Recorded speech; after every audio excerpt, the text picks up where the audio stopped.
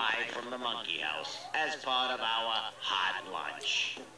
Welcome back, me monkey knots. It's me, Jack, live from the Monkey House, and on today's show, we're making some good old-fashioned animal mashups, blending two animals together into a brand new animal.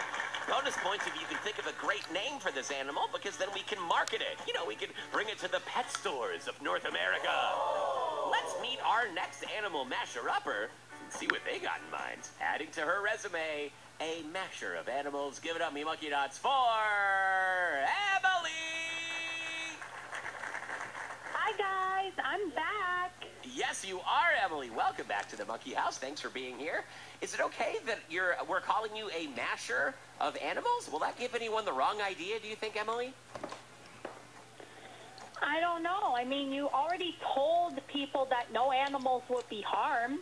Okay, well, let's be sure on your resume that when it says that on today's date, February 24th of 2020, that Emily mashed up animals, we'll just put a big, like, parenthetical notice underneath that said, no animals were harmed, just in case anyone got the wrong idea. Emily, what is the first animal that you will be mashing up today? A penguin.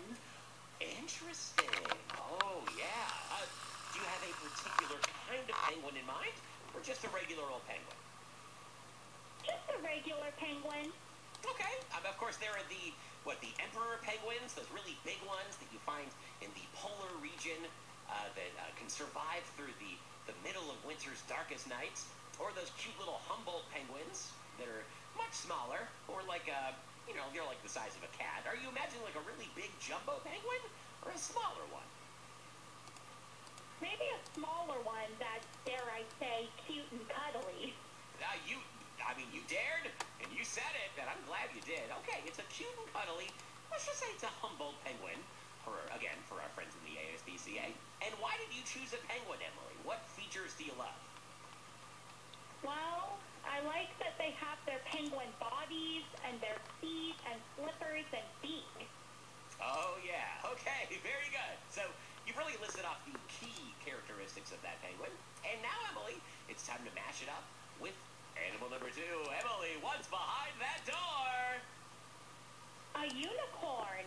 Wow! It's a hat trick, audience. That's 3 unicorn calls in a row here on Live in the Monkey House. We're always trying for that. Oh, the trifecta. Very exciting. Okay, and why did you choose a unicorn, Emily? Because I can probably make the penguin fly by adding wings to it.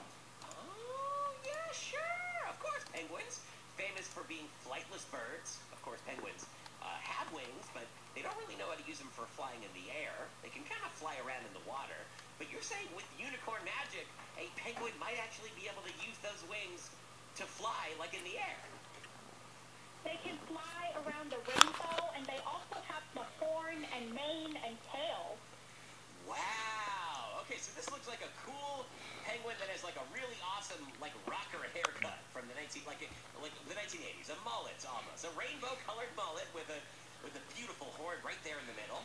And this little critter is going to be able to fly whenever it wants around rainbows. And Emily, finally, what are we going to call this mashed up penguin unicorn? What do you think? A penguicorn. Oh, you've got me. You had me at hello, but you sold me with the name. Audience, presenting to you, the Penguicorn! Emily, thank you for calling, and thank you for sharing your Penguicorn with us. You're welcome. Thank you. You're so welcome. I would give it a hug, but it just flew away. Look at that, everyone. It's flying around a rainbow right now. Well, one more time, audience. Give it up for Emily in Idaho, longtime listener, frequent caller, and masher up of animals.